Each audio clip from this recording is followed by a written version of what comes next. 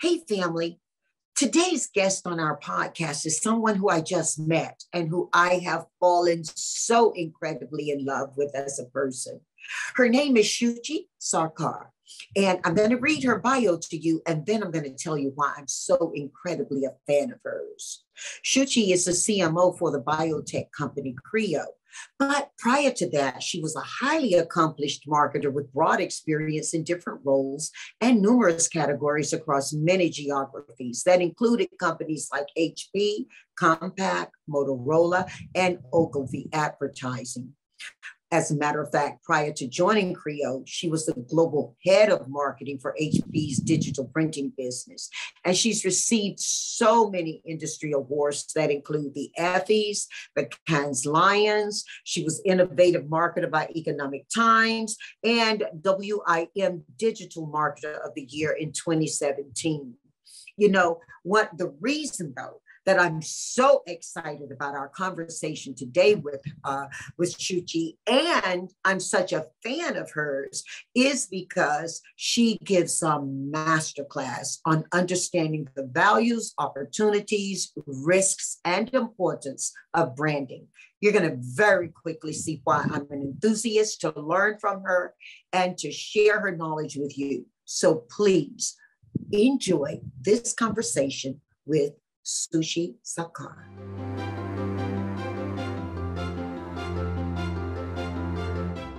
So, Shuchi, I've committed some really exciting conversation to our listeners who by now you know we refer to as our family. And one of the things I want them to understand is before we even get into this incredible career that I've described you have, who you were and how you got to here. Tell us about the little girl, Shuchi. And I'll tell you why that's so important in this moment. So many people, not just women, but so many people are listening from your journey to how they can establish theirs. I'd love you to just share how you grew up. Sure. So I was born in India, actually born in Calcutta, which is very famous for the fact that Mother Teresa was there. But I moved to Delhi very quickly, very young. So I have no memories of Calcutta really, except strangely, I ended up marrying a man who was from Calcutta. So my husband's family is all there, but I moved to Delhi and I grew up there, went to school and, college, did my MBA. And, surprisingly, not too many people know that, but my first job was actually in Citibank. So I was like, India was opening up as an economy then, and there were all these multinational banks coming in. And I thought, how fancy, your first job, you're called an assistant manager and you get a huge paycheck. But I found banking very boring. And 6 months later, I moved to advertising. And I remember the guy who hired me said, either you're going to leave advertising or you're going to love it, that you're going to stay your entire life. Because he said, advertising, one of those careers that you can't be neutral about, either you love it or you hate it. So I joined Ogilvy and worked there for about 4.5 to 5 years, handling. You joined a top-notch firm of this time, Ogilvy. I mean, wow, you were really doing it, huh? Actually, it was a coincidence. I was wanting to leave Citibank and I went to a New Year's party and I met the head and we started talking and he said, oh, have you ever considered advertising? And that's when he told me his 6-month rule. And I said, no, I'll come and work with you. And I went there and I had this half an hour interview and he said, okay, you're in. And I was like, okay, I'm in. And I left Citibank, took a 50% pay cut in my salary as a freshman starter, went down to earning crumbs and traveling by public transportation again. But anyway, had the most fun time in advertising, learned so much, worked in different categories. And then I was getting married and, I was doing account management in advertising, which is the strategy and, working with the clients. And I realized that if I wanted a happy marriage, advertising was not the place to be because most of them end up in divorce courts. And so I decided to leave advertising. And more importantly, I wanted to make the switch to marketing because, advertising is honestly awesome, but it's still one part of marketing. And I wanted to do the whole mix. So I moved. And Shuchi, it's important, I think, for you to make that distinction, especially since we have so many more tools that are available today for how we advertise and brand with the internet. I think that it would be important for you to just really state from an academic perspective what the difference in advertising and marketing are, because a lot of people do lump that together in their heads. And if they're young business owners, maybe they don't know how to get the right support. But importantly, I think if they're looking at this as a field, it may help them from your experience to know the difference. Sure. So advertising at that time was all about working in an agency, and there were like 3 or 4 different kind of media, not like today where you have the internet and social. That time, all you could do was, you had television and broadcast, and you had print media, and you had outdoor media and point of sale. The thing about advertising is that you are there when you're in advertising, you're looking probably at just the communication part of a brand. You're looking at how to position the brand, how to talk about it, and creating different content that takes your brand story out. And you're more in the creative aspect and the communication aspect. When you go to marketing, you make the shift to becoming a brand manager. So you're not only looking at the communication aspect, but you're looking at the product and what you need to create in order to make a product. What's the value proposition in order to create and make this product a true success in the marketplace. You're working on, not only just the communication aspect, but the pricing, the distribution, the positioning, the messaging, and you actually in many companies also own the P&L. The advertising is really informing the customer, whereas the marketing on the broad scale informs the customer and it informs the company. Absolutely. And it's a bit broader because you're looking at things beyond just the communication aspect, at distribution, at pricing. As there are 5 P's of marketing, right? Product, price, place, promotion.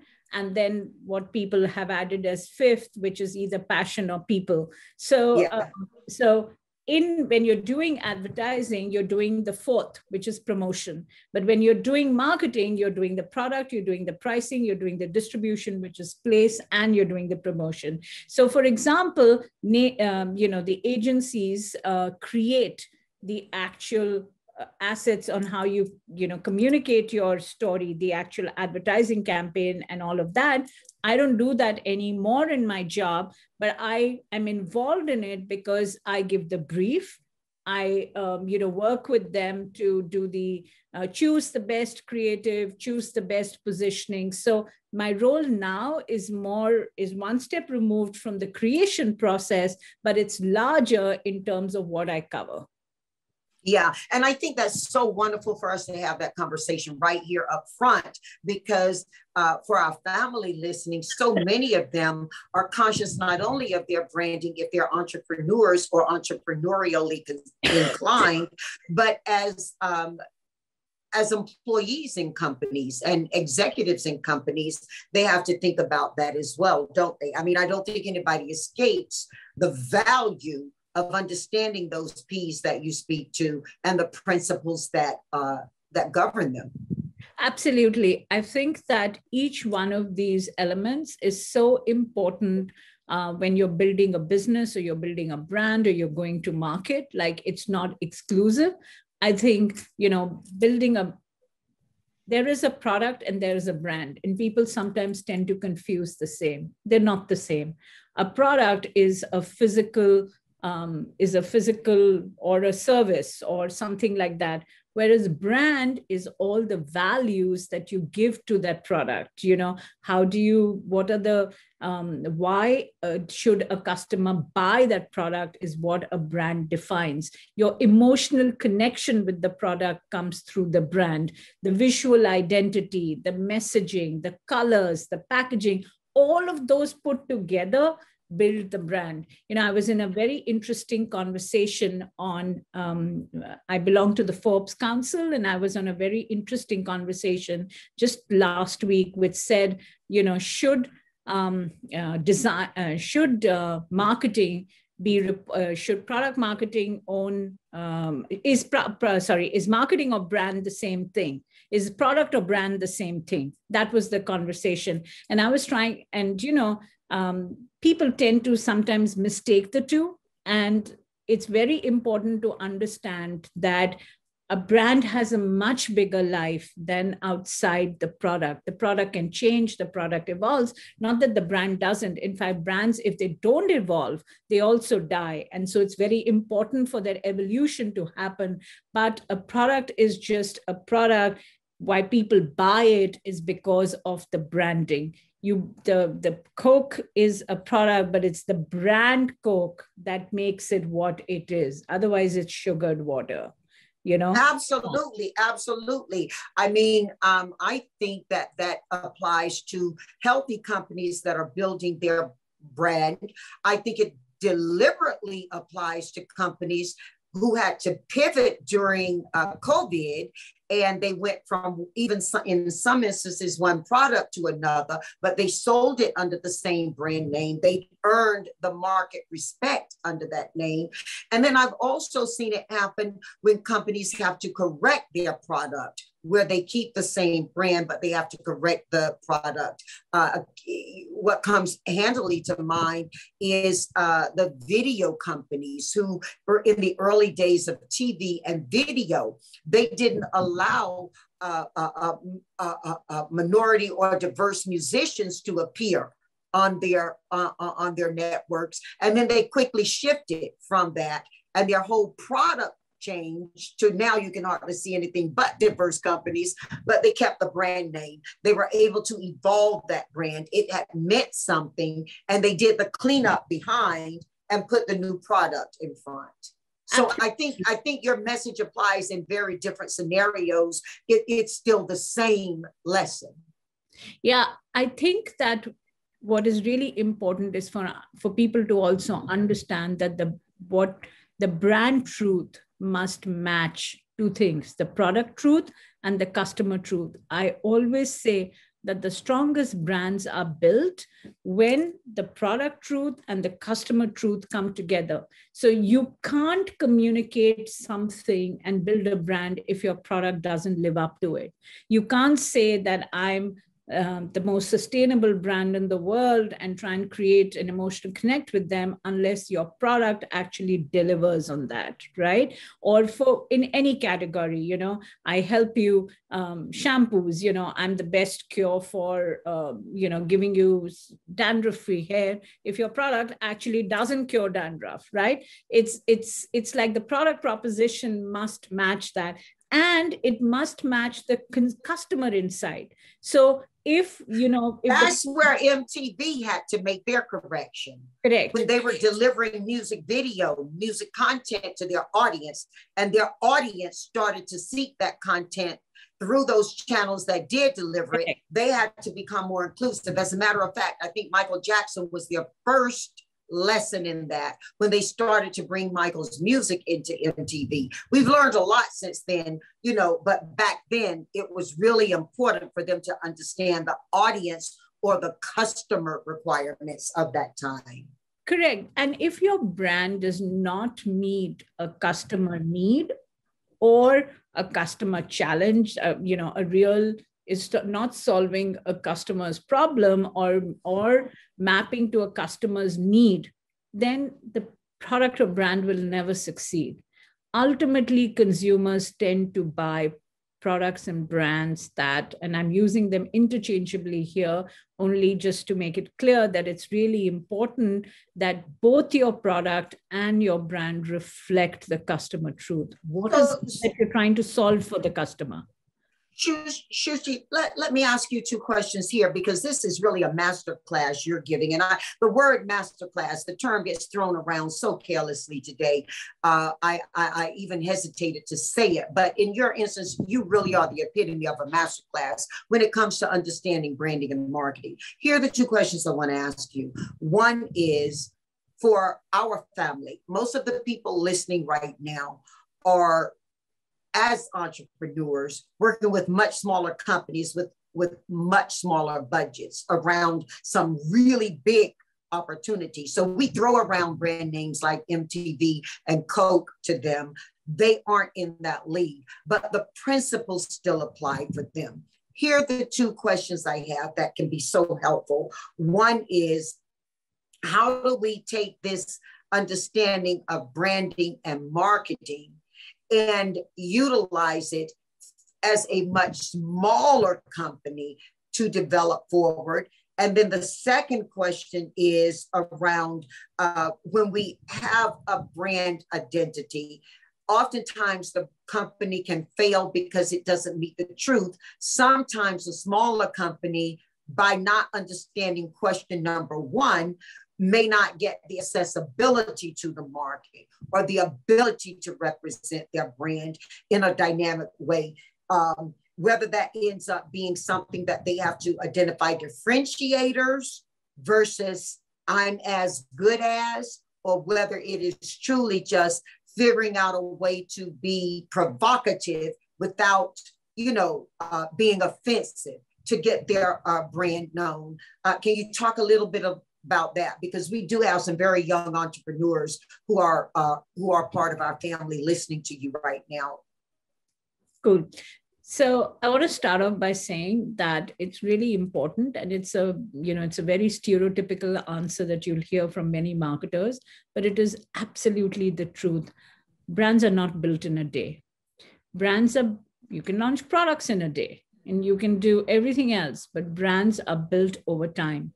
And they're built over time because they continue to invest in that, not only in their messaging and in the emotional side of it, but you know that you identify or your brand positioning and your brand pillars, meaning, and let me explain what that means. The brand positioning means, what do you stand for in the consumer's mind? Okay. And when you start as an entrepreneur, and I'll give you the example of Creo here.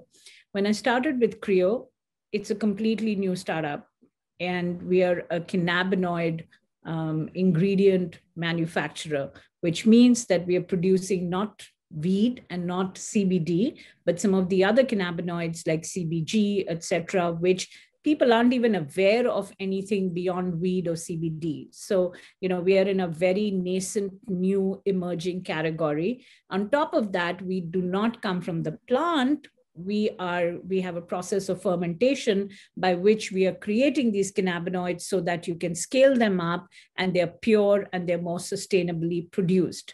So when I joined the company, we didn't even have a name. So I had to name the company, and then I had to decide what the positioning was.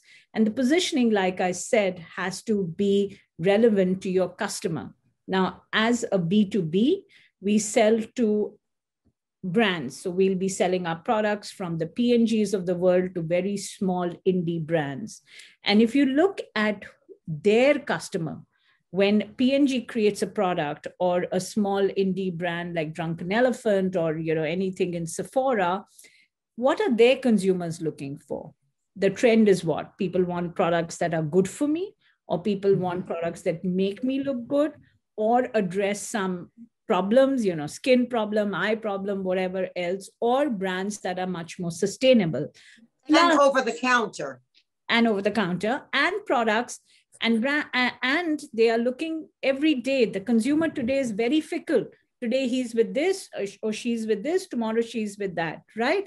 So we created a brand that is kind of tied up in our tagline, which says, nature loves our cannabinoids and so will you, which is, we are creating cannabinoids that are much more natural, not more natural, but more sustainable and natural, but with a focus on our customer, which is this P&G or indie brand or whoever, in order to enable them to provide innovative products to their customers. So will you. That's the enablement part of it. So the important thing when you're an entrepreneur is to first sit down and see and figure out who is the customer you want to sell your product to. Okay, that customer, or a consumer. It could be a customer and in a B2B, or it could be an end consumer, a millennial, young girl, or it could be a IT manager, or it could be, anybody it is. Your important thing is first to sit down and understand who your customer is, what are they looking for?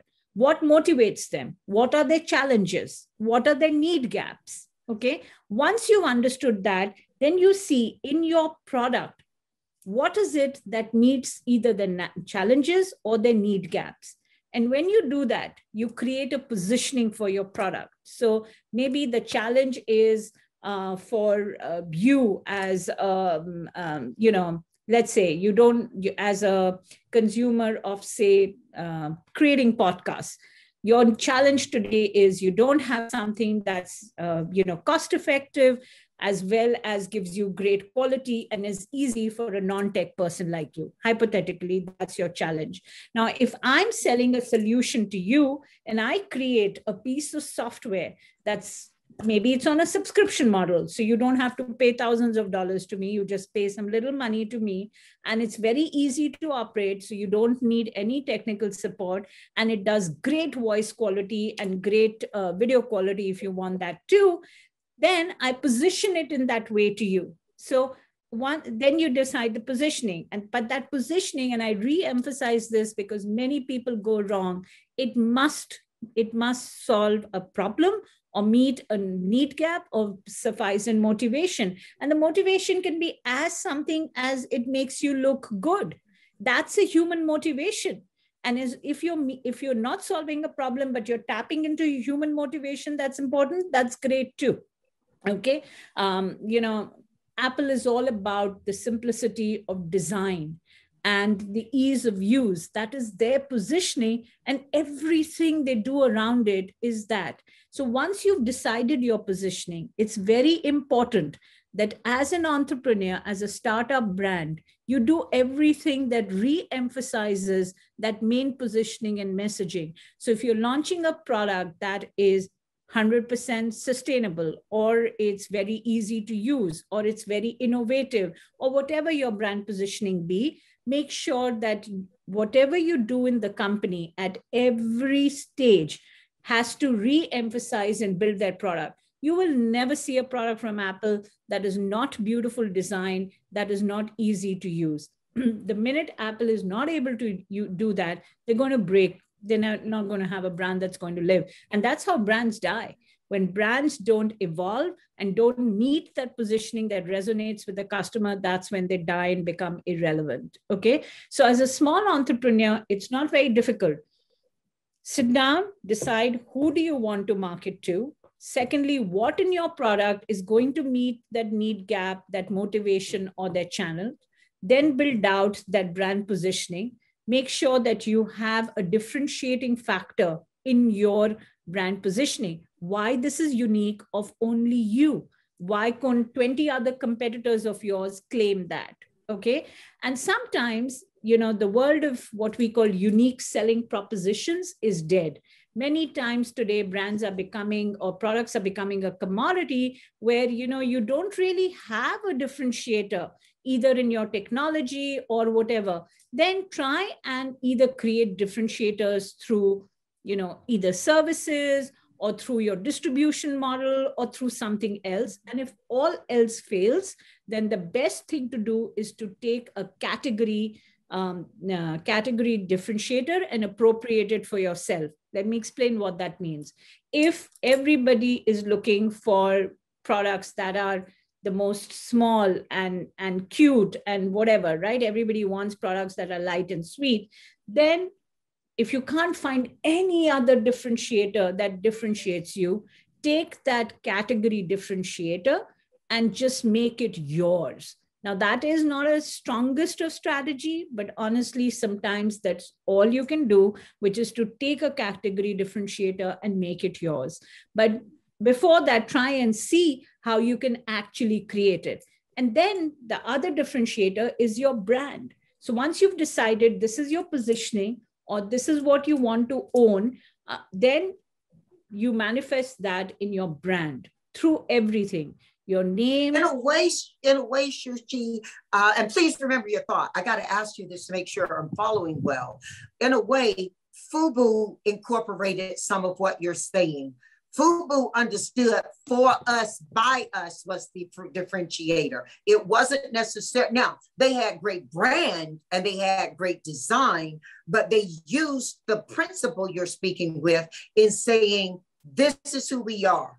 And this is the differentiator. It's made for us, by us. And they tagged it FUBU. And it worked really well. Whether they had that excellent brand design or not, they still had a differentiator.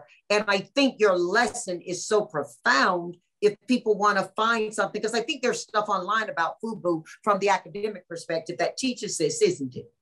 Yeah, the biggest example of this is Amazon. Don't think of Amazon where it is today, but remember Amazon when it launched, okay? What was Amazon's strategy when Jeff Bezos sat down? He said today customers want products speedily, they want them reliably, and they want them cheap, and they want variety. And so he created Amazon just on a delivery innovation, which is he got you your products through an online space rather than having to go physically, but he made it fast and he made reliable and he made it cheap. And he provided you a great variety. And then there are companies that deliver really excellent products because, I've heard that the products that your company, and we got so much to talk about. I really wanted to get into some other stuff with you, but this is really a masterclass you're giving here. Now, when we look at Creo, okay, there's a promise in there that I think locks people very readily and locks corporations who want to buy from you very readily. You say nature loves us and so will you. I heard you in the intent and the academic perspective of that.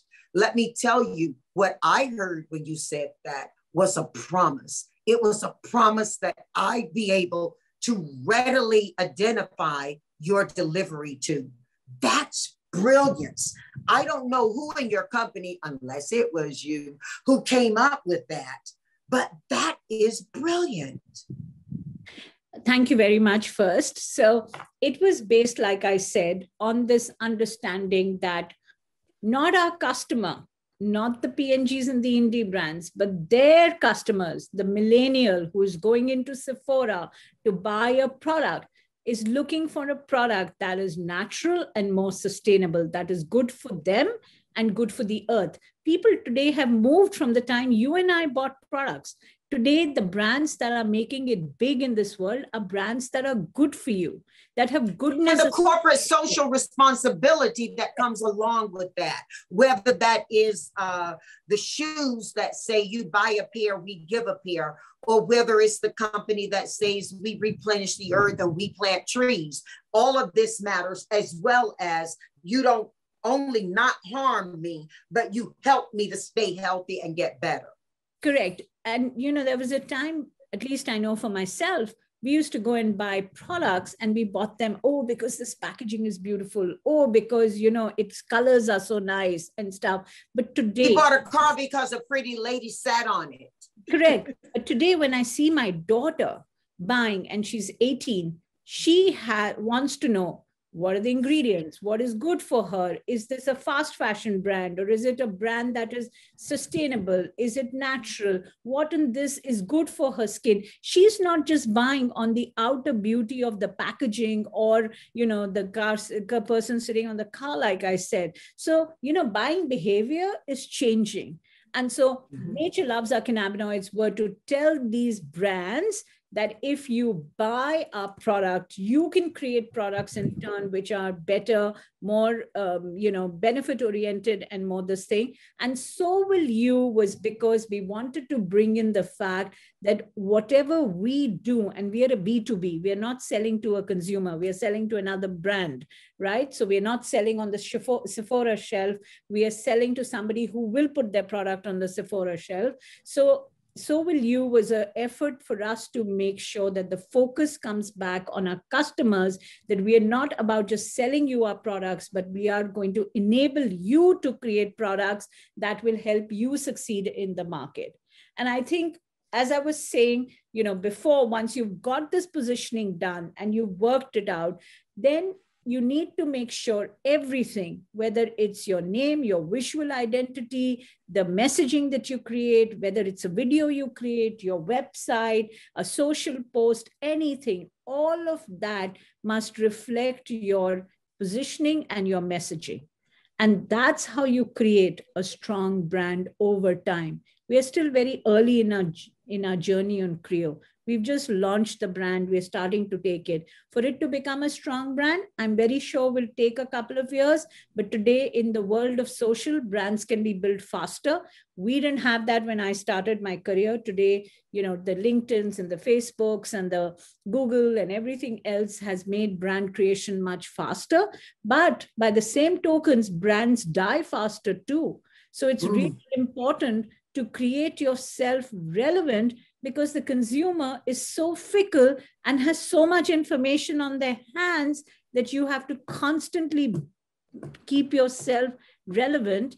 And all the more important to create that emotional connection with the thing, because people buy brands that they relate to, not brands that they feel, oh, this is not for me. So that emotional connection is very important. And, you know, many times companies, product managers, product marketing guys, or even marketers or sales or whoever else it is, we always undermine that.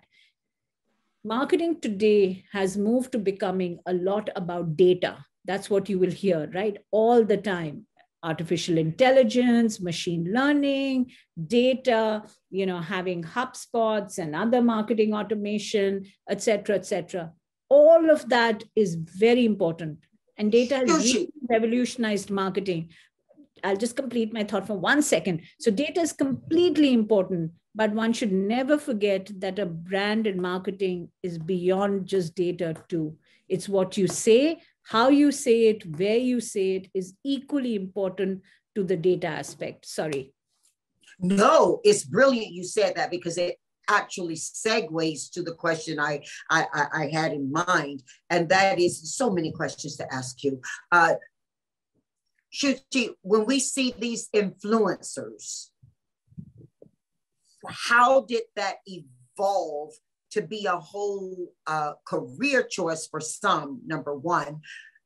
Importantly, how does an entrepreneurial sized company advantage from that? Or are they better to stay away from that? That's a lot of question in there. Yeah, absolutely. The influencers came up because with so much information happening and so many brands in the marketplace, there started becoming suspicion on, you know, what the manufacturer was saying. So the manufacturer and their website and their social content and this and that is still important, but people started relying on peers. So a big influencer could be your peer. So if somebody you know has bought something, you're likely to buy it if they recommend it. But most importantly, people started following certain people who became experts, but they were neutral.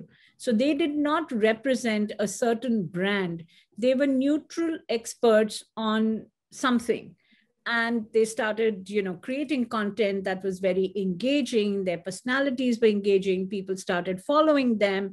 And so they became like a reference point to many other. Maybe some of our family aren't going to relate to this as much as some others, but what you're describing, in a way, Oprah used to do that back in the days when she had her TV show in the middle of the day. And whenever she recommended something as a neutral consumer, it couldn't stay on the shelves fast enough. That kind of reference or recognition moved into the internet, huh?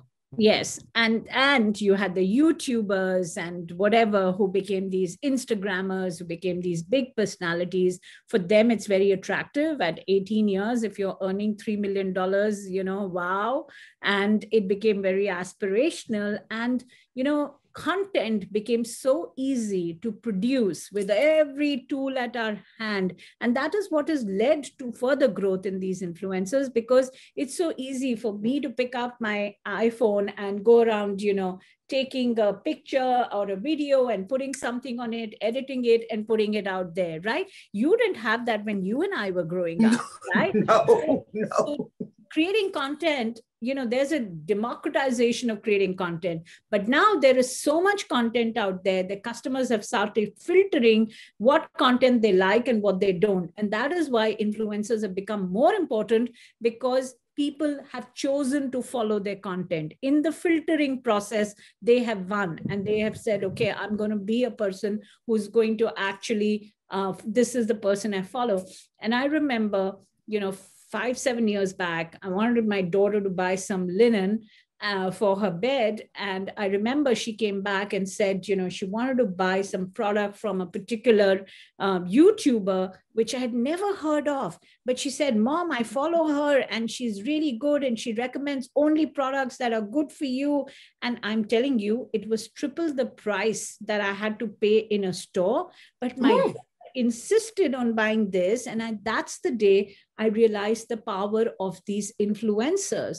I never heard of it, but my daughter follows all these people on YouTube and she loved what this woman was doing. And because she has the right values and, whatever, it was something that we ended up buying. So for a small company, I would say if you have small budgets, and the quickest, easiest way to get the word out is to associate yourself with the right influencers. Somebody who is believable, who is credible, and who will take your product story forward. But it has to be authentic. People must believe, because otherwise the influencer will lose out as well. And that is why these influencers are very particular about which brands they support and the stories they tell, because their personal credibility is dependent on that. So it's a mutual thing. In order to maintain their followers, they have to give the right kind of content. And you as a brand also want to get associated with somebody who is authentic, so that people don't think this is a sales pitch, but this is something that is authentic. So my advice to all your young entrepreneurs, creating brands and wanting to sell products, because that's equally important. Remember, creating the brand is equally important as much as it is selling your product. If you don't sell, there's no money to create the brand. So both of them are equally important things that you have to do as marketers: build the brand and sell the product, because without doing the second, the first is not going to happen. And they're not mutually exclusive, but sometimes they require different messaging and different tactics. That's why I'm saying what we call traditionally as demand generation versus brand building in any big organization are two different functions many times. But it is important as an entrepreneur to know that you need to do both. Prioritize what is important at what stage of your growth journey. And remember, they're not mutually exclusive, but they are slightly different in terms of the tactics and in terms of the messaging. Okay. And so my advice is make sure that you understand what your goals are, short-term, mid-term, and long-term. And from there, it's very easy once you've defined your go-to-market strategy and you have your product and you have your story and your messaging together, make sure you communicate it in a manner that is engaging and relevant. Also, through the right content, and influencers can definitely be a part of it. One thing I think that most of our family are aware of, but it can bear some repeating in the context of a lesson from you, is how critical it is to understand that once you do engage online presence, that it is very yielding, but it can be also very unforgiving. You don't get to undo a lot without a real effort. I know you and I both value the work we do with a man named Nathan Pettijohn at Corduroy, and the attention that he gives to making sure startups are able to deliver to a social media platform, but the message is really important on a larger part for many of our family, whether it's their personal brand they're giving presence to or their company, that they understand that social media can yield a lot, but it can be unforgiving as well. You make a mistake in a bigger way.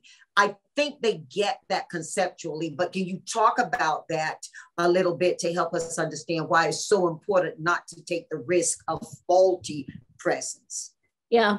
So, and that's a great point, because when you choose your influencer, also make sure you choose somebody who's not too controversial and may tomorrow end up giving you bad press, right? It's really critical to do that. Do you want me to just switch off my phone for a sec? Absolutely, because while you're doing that, I can make sure that our family is aware that the whole opportunity to have you present today was such a thrill with your busy work. And we're going to talk a little bit about, please turn it off if you need to go turn it off. Just go ahead and turn it off, okay? Oh, okay. But just the opportunity of having you here, Shuchi, they've got to be aware of how busy you are. And we're going to talk a little bit about the transition you made from corporate to a smaller company, because that's a lesson too. But if you can just talk about how big your mistakes can be and the importance, if you can take that a little bit first. So, in the past years, when media was not as prevalent and so easy to send information here and there, the world was a bit more forgiving. If you ended up having a brand ambassador and the brand ambassador, say, went and had a marital affair or got involved in some other thing, you could, disassociate with your brand, and over time things would die off. But today the world is viral. One mistake and one person will share it and share it and share it. And soon, the little small thing which may have started in an island in Tahiti will go all over the world. Okay. So the first is just the sheer power of sharing information online that makes the problem much larger than what it is. Secondly, because of so many people out there being able to express their opinion, so many influencers, so many people who carry weight in this world, and people as ordinary citizens being able to express their opinion, it's very easy for people to start judging. And to be honest, as human beings, we love judging. We don't really look into ourselves and say, who are we and what we do, but people are very easy to judge others. And in the internet, in a very open forum, through all these social things, people are constantly judging you. So a mistake made once, because the number of people who comment on it, because they share and reshare and all that, it becomes much larger. And generally in the world today, because there are so many brands and so much information, people are very unforgiving.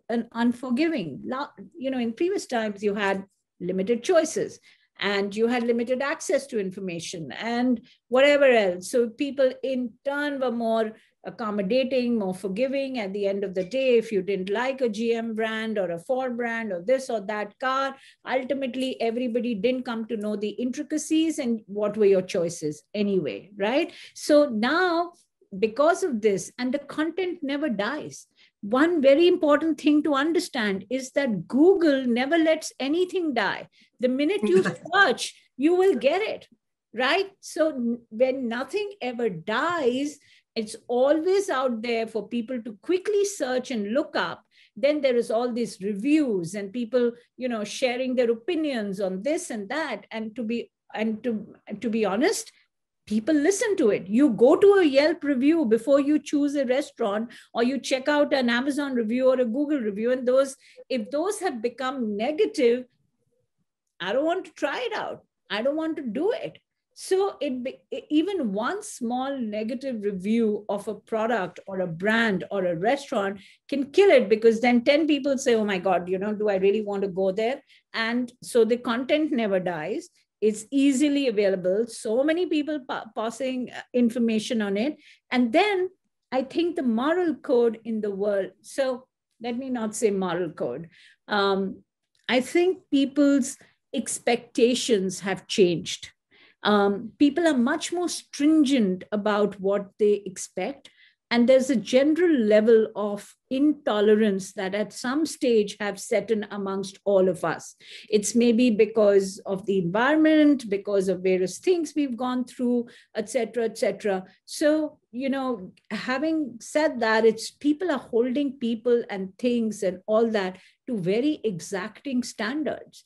And therefore, one mistake can, and especially this new millennial generation, which I think is actually very responsible in many ways. They're much more bothered about the world and equity and not doing body shaming and this and that. My daughter is, or even her friends or people around that, I see there's so much bothered about issues that frankly at 18, I was clueless about. And so they're more exacting, they're more unforgiving. There's less tolerance in the world. We have become more insular as societies. At one side, the world is going global, but at the other side, we are becoming much more insular about protecting, our own identities and countries and religions and communities. So all of that combined together makes it very, very important that especially as a startup brand, that you be very realistic, authentic in the way that you communicate. Don't over exaggerate, make sure that you are able to fulfill what you promise. Because if your promise and your product, and that's why I said every brand must ultimately come from the product truth. If your promise doesn't live up to it, or you choose a wrong influencer, or you commit something else, unless you're a brand that has been around for years and years and years, customers are not going to be so forgiving.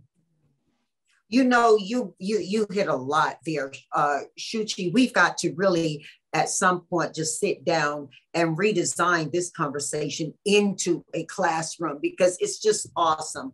I want to ask you this. Many of us are catching midnight views of the Olympics, regardless of where we live. And one of the things you said really hit me when you said, many of the millennials and younger, because millennials are up there now too. Many of the next gens are paying attention to things differently than people of my generation and before did. Case in point, people bought cars based on pretty women sitting on them today, sometimes with a cigarette in their hands. Now that would be a turnoff, and it would be about, a whole different thing. And they're more interested in how quickly does it switch from gas to electric or battery. But one of the things I've seen on the Olympics that's really been exciting is when those young competitors from different countries, once they establish who got gold, silver, or bronze, they all, in many instances, hug each other up and celebrate each other. Or I've seen on a couple of instances, hug each other up because somebody didn't deliver as they were planned or expected to.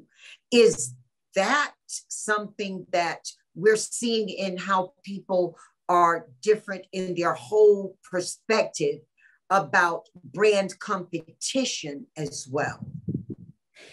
So I would say sportsmanship has been around all the time. The fact that you cheer your competitor or give them a hug, or, cheer up somebody who didn't meet the standard, what they were wanting to aim for, or cheering on the losing team or the winning team it's been around forever. In fact, I've seen it in all. What has happened now is our eyes.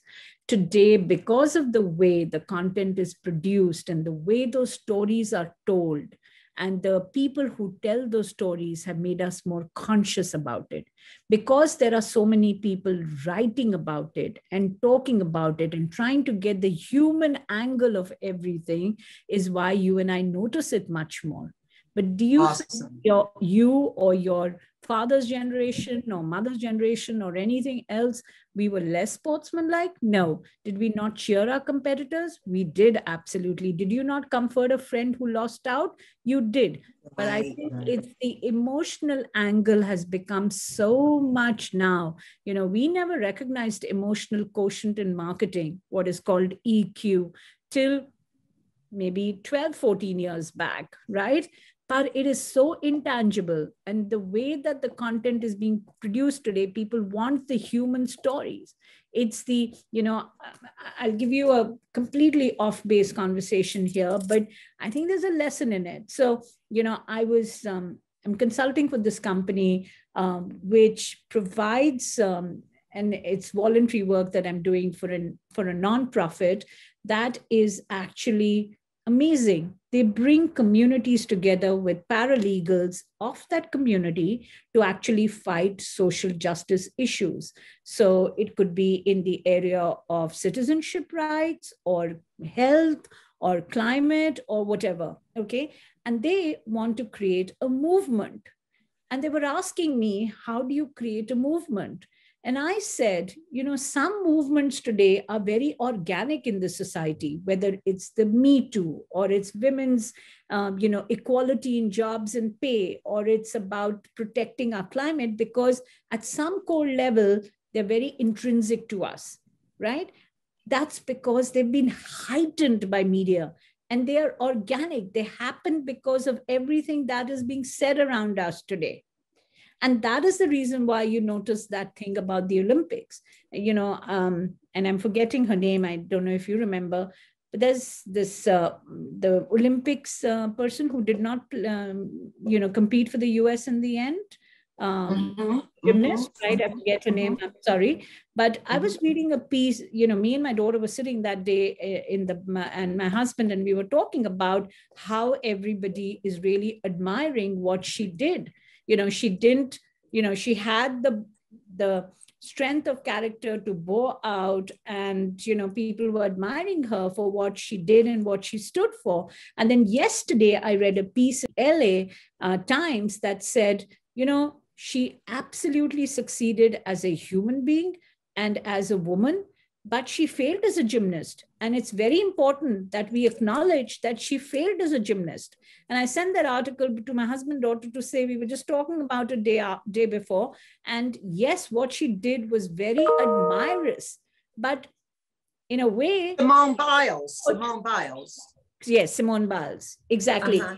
But LA Times point of view, this author who wrote it, was that as a gymnast, purely as a sports person excelling at her profession, she failed because she didn't have the mental aptitude to go and compete, right? That's a different perspective to. Well, also, and I think you're onto something I want you to explore more here.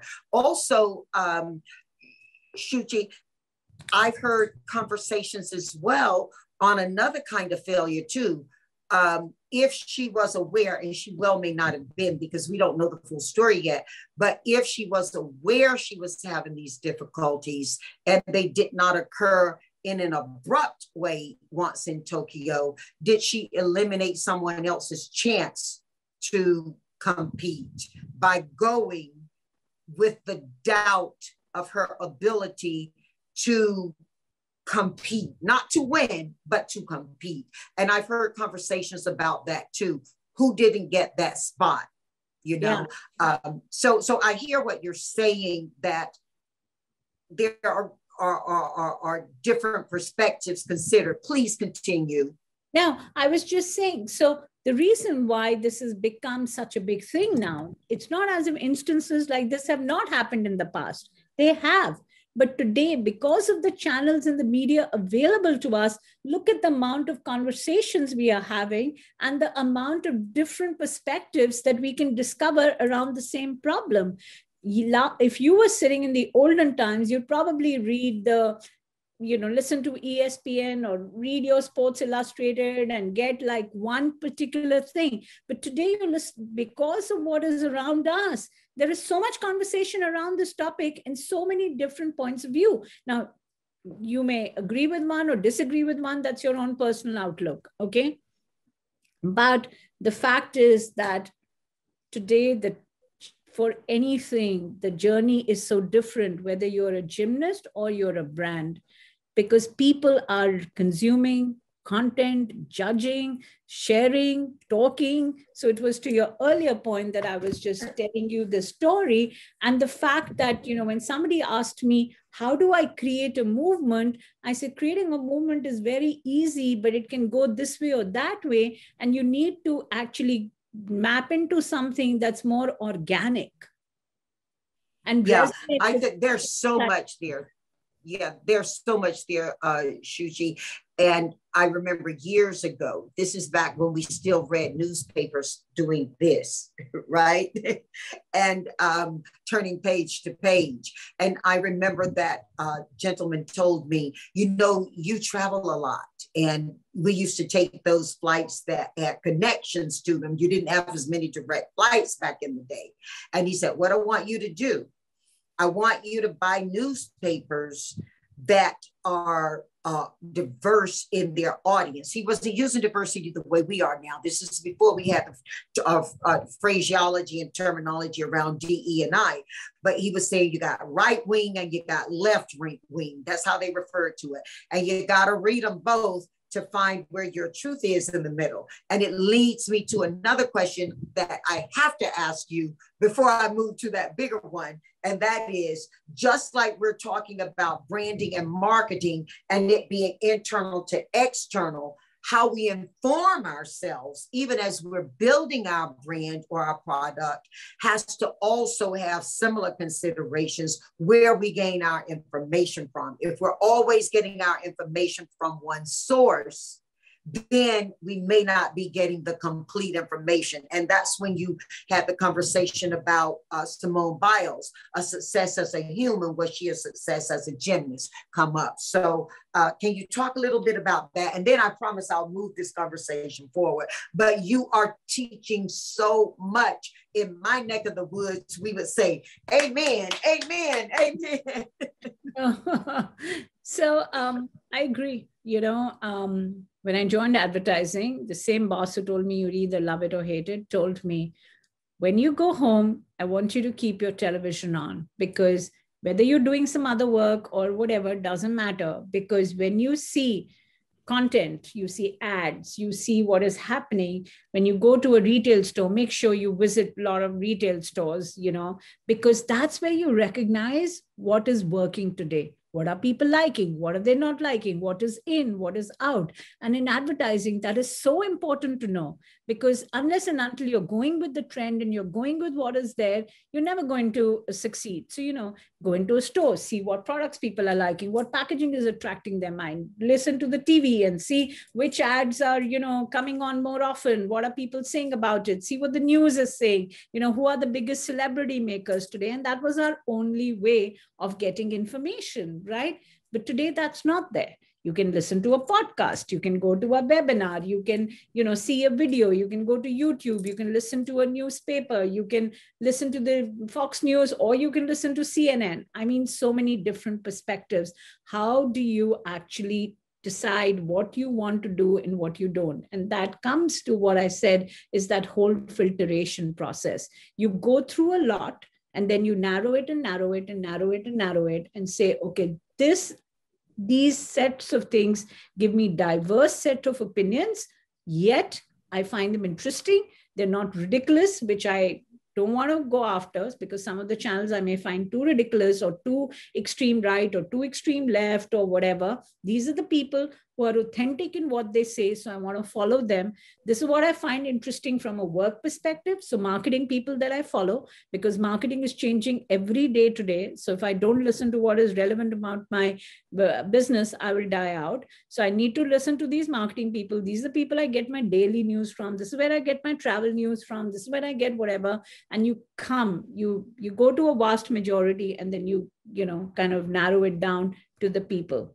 And hopefully you've self-selected for yourself things that make sense for you and provide you information the way you seek it. Now, I may seek information which is much more authentic and genuine, but somebody else may be seeking information that is much more controversial or much more out there, right? And they will follow those kind of people. That is why every kind of content producer is surviving in this world, because there are people who choose the out there. There are people like me who choose more authentic, understated, more rational views. There's some who want very conservative, some who you want more liberal, some people who are wanting to follow fly fishing, and somebody who wants to travel, and somebody whatever. So you self-select.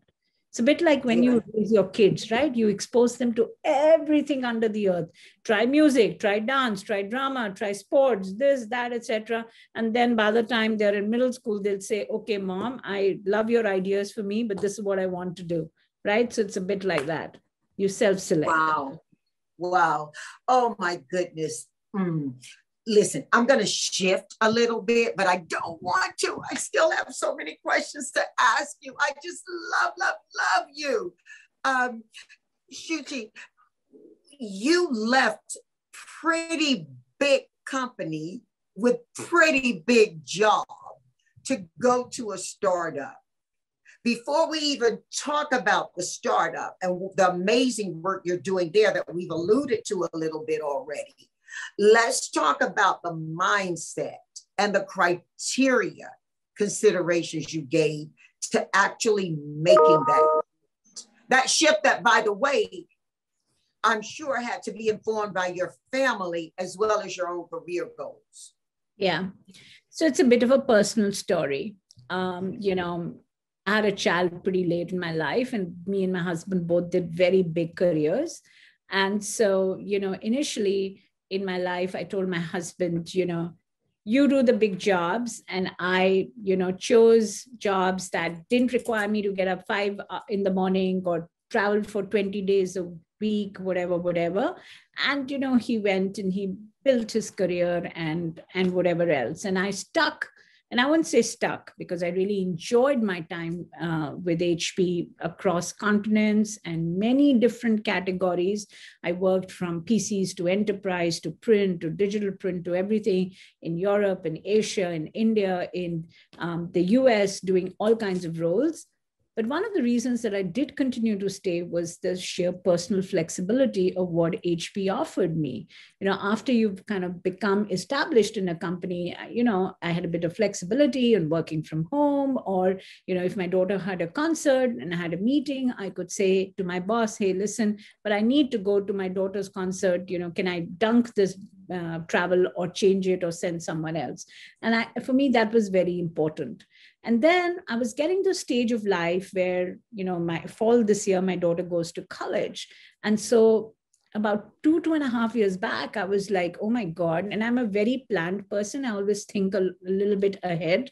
Sometimes that gets me into a lot of trouble because I'm so much about, planning and thinking ahead.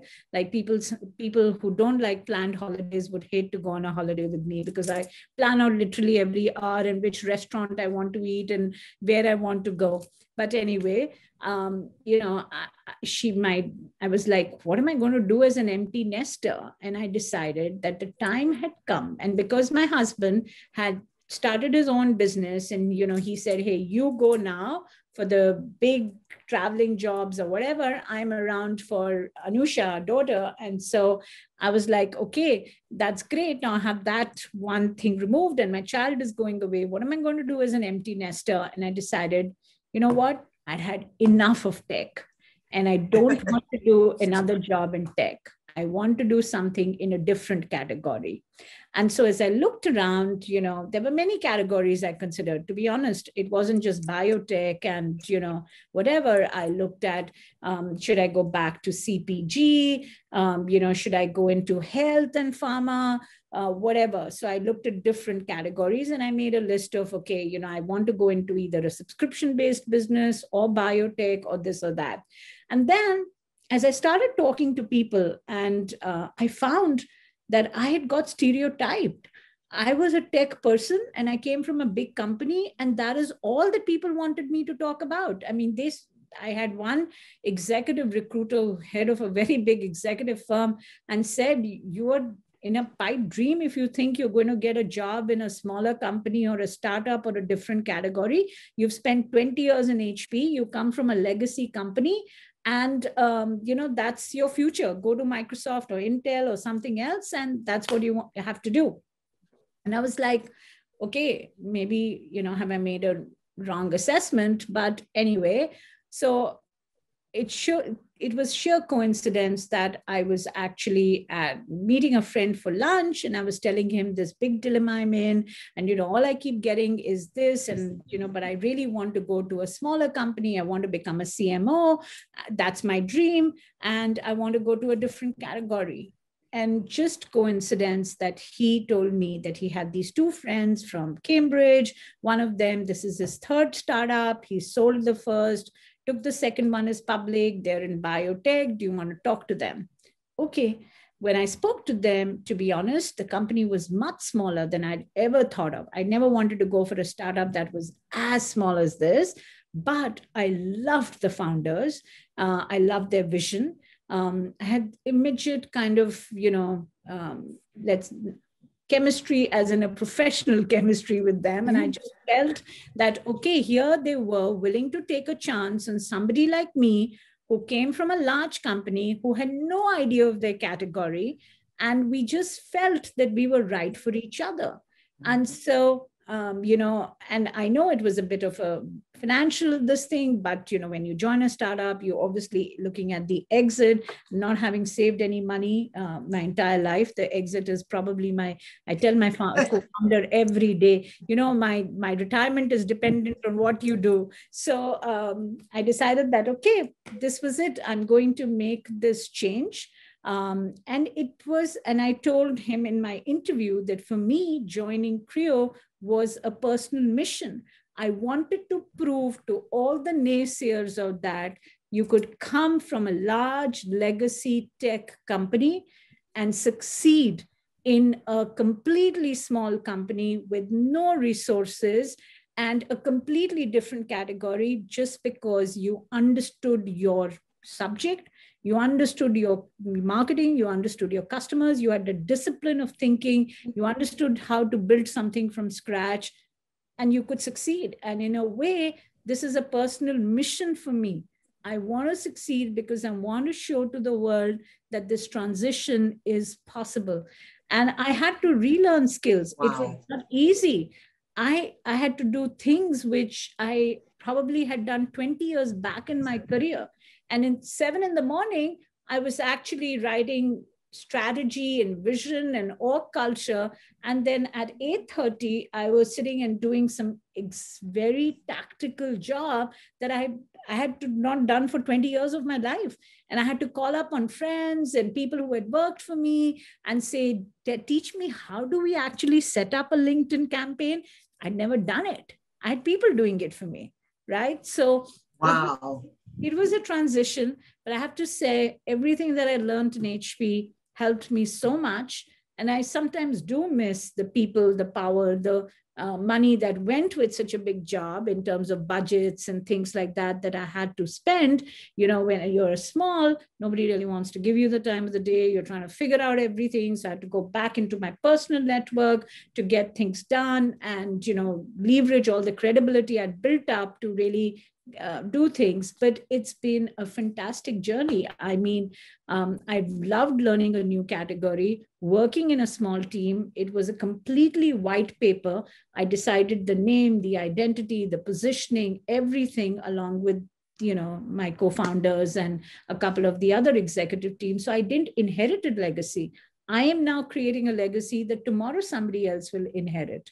And for me, that's really great. Wow. Shuchi, first of all, you've mentioned twice these angels moments that have happened. Your first big job, you happened to meet someone at an event that you hadn't really planned to go to. And then very similar circumstance with your current co-founders. I think there are no accidents in that. I think you really prepare yourself in each instance to grow to the next level. And here's the thing. You're also pioneering in a way, because there is the perspective and the reality in many instances that women aren't getting those opportunities, and that especially we don't get those opportunities when we are going into new areas or in doing things in new ways, let alone when we're competing from traditional, strengths. And so you're really changing the dynamics for women in business as well, in how you're doing this in so many ways, being a founder and bringing your own expertise and your respect to that, even without having had the experience to that.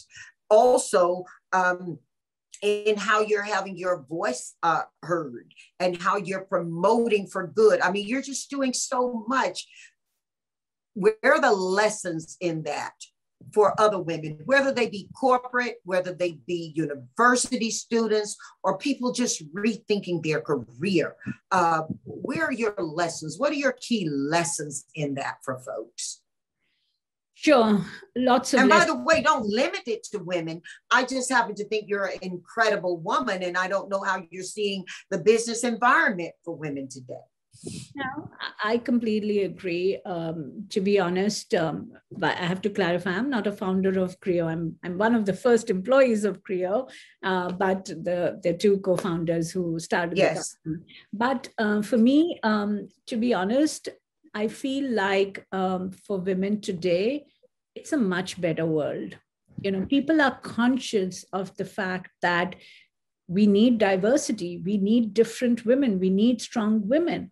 There was a time, Janice, and that's true of most women executives. I think, at least in my opinion, 60 to 70% of the women executive I meet at some point of their time in their career have been given feedback, oh, you're too aggressive, you're too assertive, or whatever, because the same thing that you expect and hear from a man, when a woman says it, oh, you become too aggressive. And people are so used to their normal way of judging a woman as, the soft, pliable, whatever traditional roles we associate with women in our head, that we are unable to take a boss who is a woman, yet she has her own opinion, she's strong, or you immediately gets to, oh, you're too aggressive, you're too close-minded, you're this, you're that. But intricately, women have a nurturing within them, and I think because of that nurturing capabilities, we actually are much more empathetic leaders. And that's what world wants. And because we're constantly multitasking and we look at things in a slightly different way, we bring a different perspective to the table.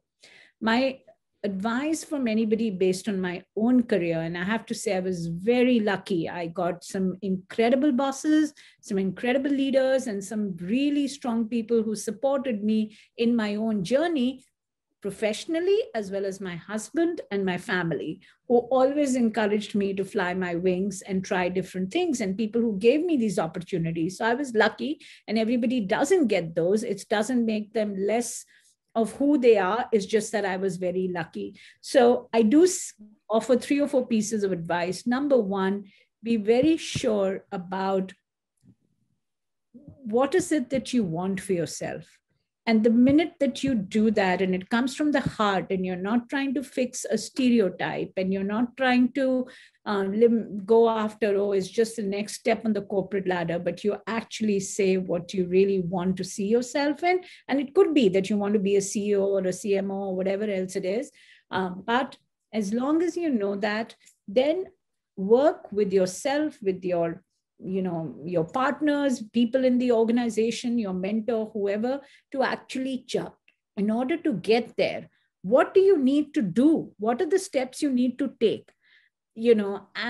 And then try and work on getting those opportunities, whether they're through networking, whether they're within your organization, whether they're external, whether it's leveraging, whatever. And I think, and having that vision of where you want to be, and that vision can change. To what I thought I wanted to be 20 years back is very different from 10 years, is very different from now, because you change. I never thought I wanted to be a CMO till I met a person who was the CMO of HP and became an informal mentor to me called Antonio Lucio, then became the Facebook CMO and is now involved in huge thing to do with women's diversity. And he told me, you should aspire to be a CMO. And I was like, really? I can be a CMO? And it's the first time that somebody opened my eyes to that. And so what I wanted 10 years back, if I had told you I want to be a CMO, no, I didn't even think about it. I felt, if I can run marketing function somewhere, that'll be good enough for me of a thing. Wow. What I'm saying is that those things change and work on you. I had another boss called Sajiv who brought me to the US, actually offered me long time back the opportunity to come here. And I said, no, my daughter's too small. I don't want to come to a place where I have to do everything. And I don't want to do it. Eventually, I did come to the US. But when he offered me and he showed me all that I could do, I said no. And then another 4 years later, he asked me again, are you sure you don't want to come? And I said, yeah, now I want to come because my personal circumstances had changed, right? So you change what you want, but at every stage, know where you want to be immediate and at least for the next 3 to 5 years, then it's easier to plan. And don't wait for anybody to come and present things to you. Oh, my boss is going to give me a career path and plan. It doesn't happen anymore. Seize your own opportunities. Network inside the company, outside the company, with women's organizations, whatever it is. And learn to understand that you are going to face frustrations. You're going to face rejection if you're going to place yourself out there. I remember I got so frustrated the fact that everything is a boys' club in Silicon Valley. And it is true. Men go have a cigarette together. They go have a drink together. They make the same kind of jokes. When I came to the United States, I remember my first meeting and they were discussing college basketball. And I had no idea. I never studied here. I had no college here. I didn't understand what college basketball meant. And I felt so out of place in that first meeting. It was totally different. My humor is different. My accent is different. So, all those things you acknowledge and know that there are going to be at some points impediments, but don't get frustrated and learn to understand that, everything you want won't come, but you have to move on, have a thick skin and make your own identity. Don't always try and fit in. Oh, I have to learn basketball. No, I made stories about, how I hated the DIY culture in the US. And I would talk to people about how I didn't know when I came to the US to switch on even a washer dryer or a machine because I'd never done work like this in my entire life in India or Singapore. Always had helpers. So I would laugh at myself and it became a big joke. And that is what made me create the bonding with my colleagues, not college basketball, because I would laugh at myself and my old stories and how I was a totally pampered, spoiled brat who had never done this work. But that laughter created bonding with my colleagues. So make your own brand, make your own stories. Don't try and fit in. Be who you are and be proud of that. If somebody says you're aggressive, okay, change tonality to match what works best and take feedback. First of all, never be defensive about feedback, which I've honestly had to learn. I would take feedback very personally and get very offended if somebody said something. But I realize now that you have to take feedback in order to become better. And so, take feedback, learn how to do that, but also know that you will never be liked by every single human being in this world, that every single opportunity will never materialize. Some will and some won't. And what works out for you is probably the best for you. But create those opportunities, network, understand that this is a boys' club and you're breaking into it. I remember I wrote to one recruiter who, does a lot of recruitment for women. And I wrote to her in frustration because I was getting so bogged down by how can I break from a hardware company into something different. And, I wanted different kind of opportunities, but people would forget all my background, but would just judge me by the 20 years in HP in hardware. And so I wrote to her and said, I'm asking your help to help me break this boys' club and to understand that I'm not just what you read as a line on my resume, but I come with experiences which could actually help companies. right? And so take initiative, do that. It was, I never knew she would respond or not. She responded. And through her, I got an interview. I never ultimately took that job because they wanted different skill sets than mine. But the fact is that, it brought me forward. Shuchi, this is so incredible. I don't want to leave, again, I don't want to leave this topic. I got to shift gears. We're all seeing the variants and the different rules and regulations, the different protocols and approaches, perspectives on COVID. You still have strong connections back home. How are you seeing COVID, and what are your lessons to us in this season right now, just as a human being, around how we're treating this? It's had an impact on your family, yes? Oh my God, it's been a devastating year. I have lost so much family and friends back home, even in the US, but definitely back home. At one point of time, I remember I had almost lost, I knew one step removed. So a friend's parent or somebody's sibling or somebody who worked in HP or something else. I knew 200 people who had died in 2 months. When the COVID, you knew 200 people, yeah, just one within 2 months who passed away due to COVID. Yeah, one step removed. It's not a friend's friend. This is a friend's parent, somebody's sibling, somebody who worked in HP, somebody who worked in HP's their wife, or something else. And this was apart from the 20-30 people who I know who'd passed away earlier. This was just in 2 months. I have written more condolence messages in 2 months than I've written in my entire life. And it was heartbreaking. I lost family. I lost 2 of my mom's brothers. One of my cousins who was just 52 years old. My husband lost his uncle. We lost so many close friends, dear friends who will never be replaced in our lives. We lost friends' parents who we grew up with. So there was an emotional connection with them. It was devastating. And through that, to power on. And for me, I haven't seen my parents for 2 years. My dad is devastated that he couldn't come for my daughter's graduation or college going. I mean, I used to always hope and pray that my parents should be there when my daughter graduates and when she goes to college. But in spite of being there, they couldn't come. They had to watch it virtually. Luckily, Pally gave a link, her school, and she could watch it. They could watch it, but it was terrible, heartbreaking. I haven't seen them for 2 years. And so, and I don't have in-laws, I just have my parents, but still I haven't seen siblings, whatever. It's so lonely and it's heartbreaking and it's terrible. And to me, the frustration is, in spite of all that has happened and the devastation, people still don't want to take the vaccine. People still don't want to be careful. Things become better and everybody drops everything. No mask, no nothing. Let's get together in crowds. And I think that's terrible, because for somebody who has faced as much personal devastation as me, when I see this, it just angers me. Like in places like Indonesia and Cambodia and India, people died because there were no vaccines for them to take.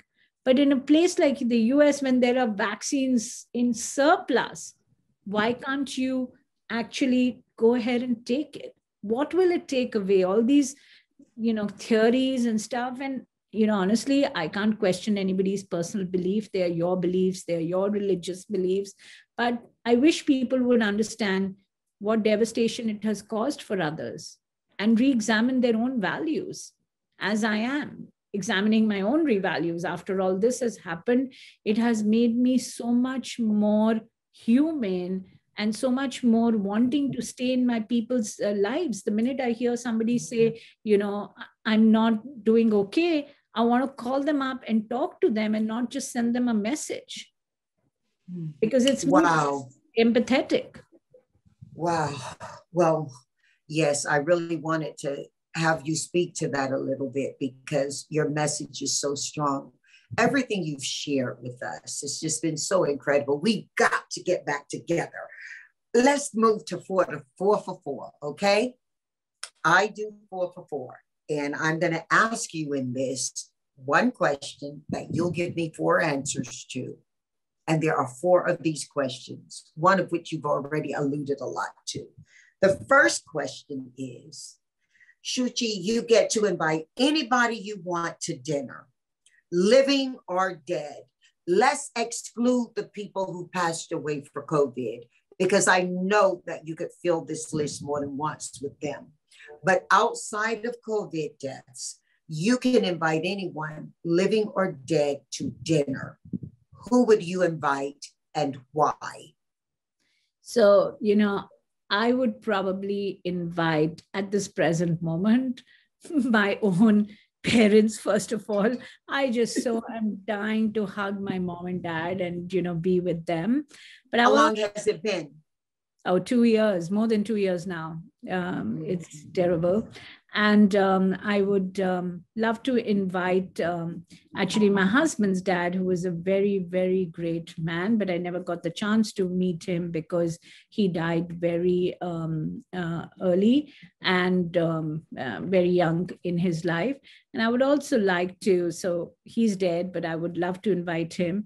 And then the person that I would love to invite, who's not a family member or a friend, but somebody who I've admired very much, and probably you won't know him. So only if you have some Indian listenership, they would identify with it.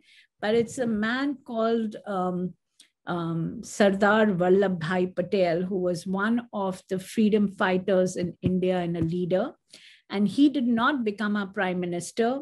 Jawaharlal Nehru became our prime minister after India got freedom from the British rule. And I feel India would have been such a different country if he had been around and became the prime minister.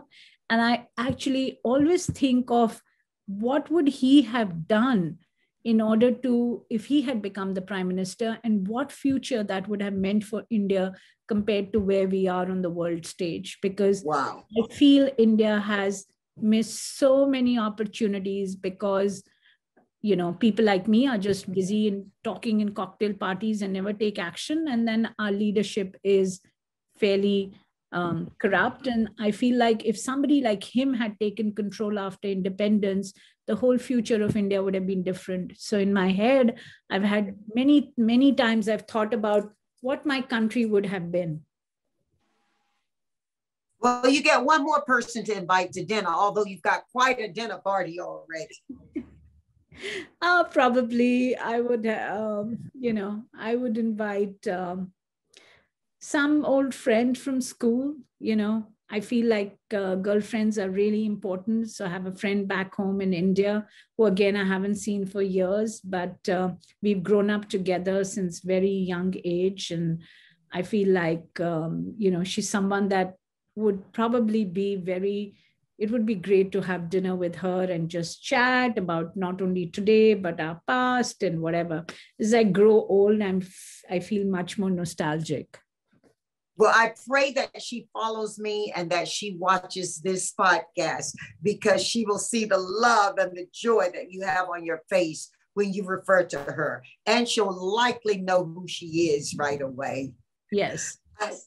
Okay, let's go 2 for 4. And the reason I had you do another one is because I counted your parents as one, okay, in unity. What 4 books would you recommend to our family to read, and why? Okay, I'm really, really bad with names, but I will recommend a couple of books. And I was actually just reading a book that I was trying to look at the name, and that's why I'm gazing at my books that are lying there.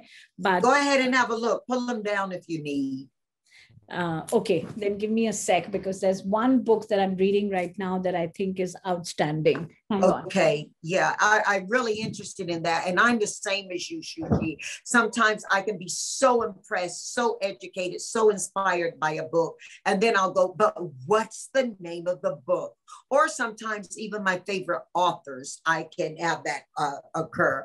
But the fact that you're willing to share these books and these stories that are important to you with our audience, with our family, that's important. So I'm really happy for you to do that. So this is the book that I'm reading, What I Know Now, and it's Letters to My Younger Self.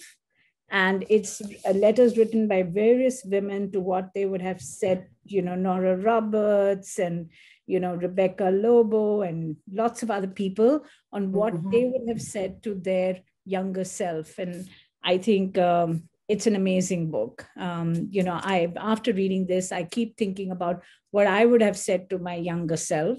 The second book that I strongly... Wait, and what would you have said to your younger self? Don't be so impatient. Things come in that. Okay, and the second book? The second book that I would strongly recommend to people is a little bit of a spiritual book. But I think that it informs a lot of philosophies across the world. So you do get it in a simplified form. It's called the Gita. It's really a spiritual book in India, but it talks about the power of action and karma.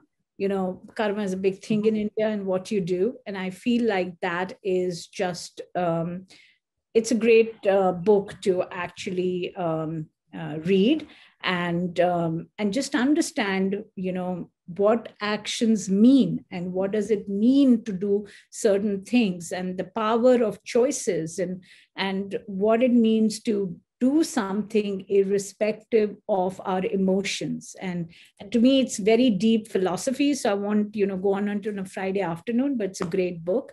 The other book that I would recommend is Pride and Prejudice. I'm a big Jane Austen fan. And yes.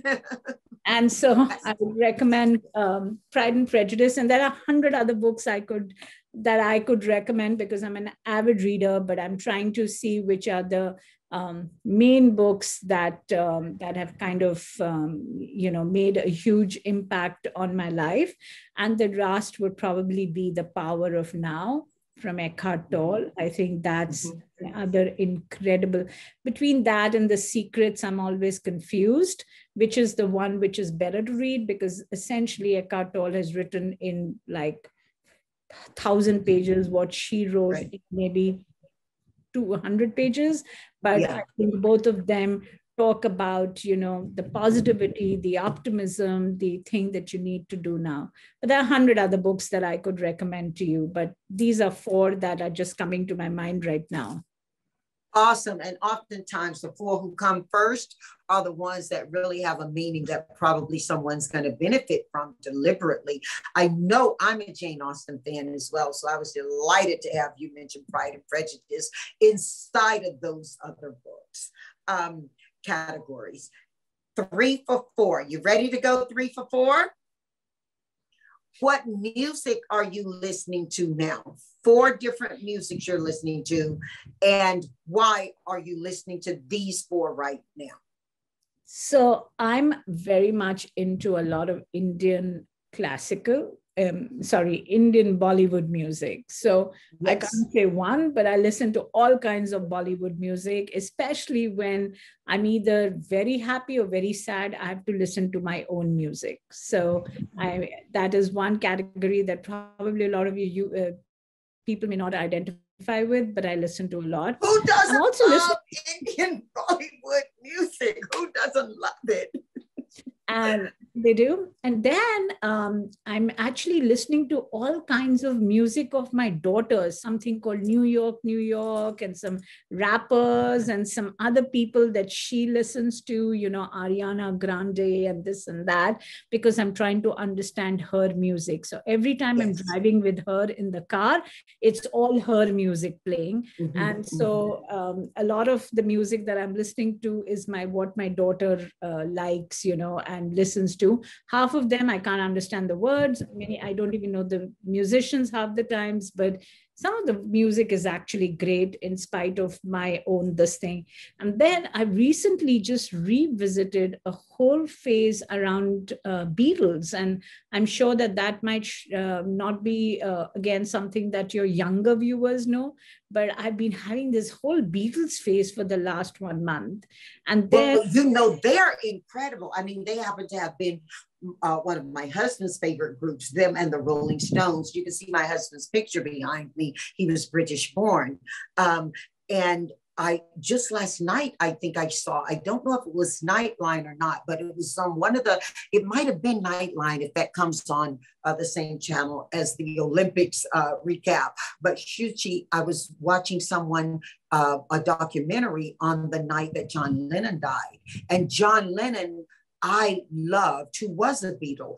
And he wrote the song Imagine. That's my favorite song of all time. So I am so with you. We are vibing in our reading and our music. This is incredible. Thank you. What else are you listening to, girl? Yeah, absolutely. And actually, along with Beatles, I'm also listening to a lot of Joan Baez because she stays in Palo Alto. And just recently I crossed her house and, I told my husband, oh, we must listen to her album again. So I've been playing a little bit of that. And, I'm heavily into Western classical.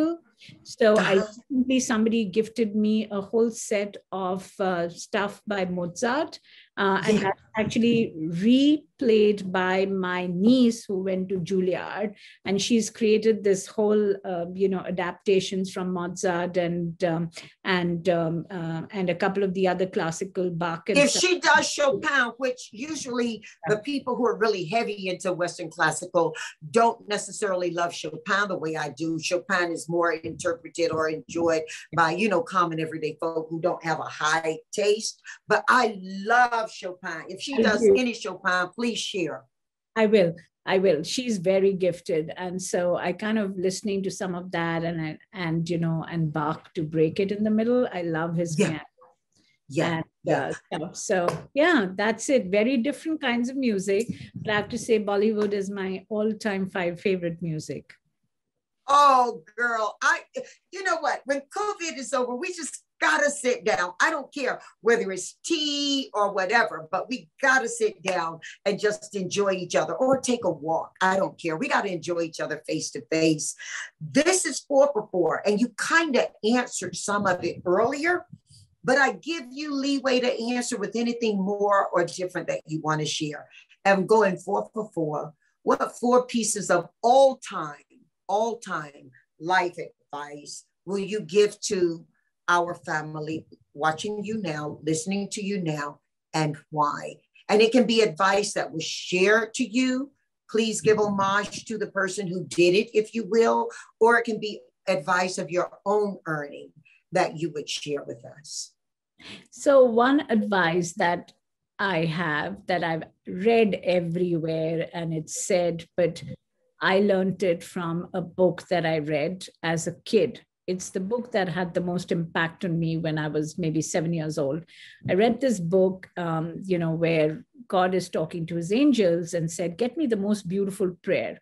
And so, the angels are looking for this prayer, and all the prayers they're seeing are very black and, black and dark and whatever. It's people asking for a big house, a big job, this, that. And then they see this beautiful, luminous prayer and they think, oh, this prayer must be coming from one very rich guy because, it's so beautiful. And then they trace the prayer back, and it is one little kid under a street lamp who lives on the street and is praying and just thanking God for everything that he has. And he's a little kid under the street, and he's just happy that he's earned his meal for the day, that somebody gave him an old book to read, and he's thanking God for it. And as a kid, I remember reading this, and it made such a big impact on my life and today it's very important. Everywhere you leave, they say, the power of gratitude. But I think it's really important that we be grateful for what we have in life. All of us want more, but do not forget to count your blessings, because even if you have nothing, there's always something to be grateful for. And I know it's easy for me to say that sitting in Palo Alto, having a job, having a kid and everything else, but every day of my life, I try and find one thing that makes me grateful for something. So that's one life advice.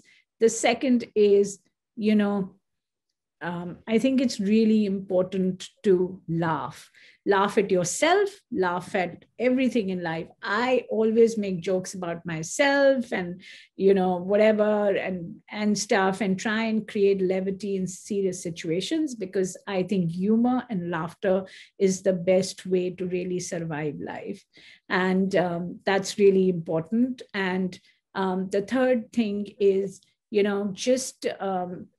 and this is more career related to people out there who are looking at their careers, which is never look at a career at a point of time. And this was actually told to me by the same boss who asked me, do you want to come to the USA? He told me, never look at careers at a point of time, because at a point of time, you may be top or bottom.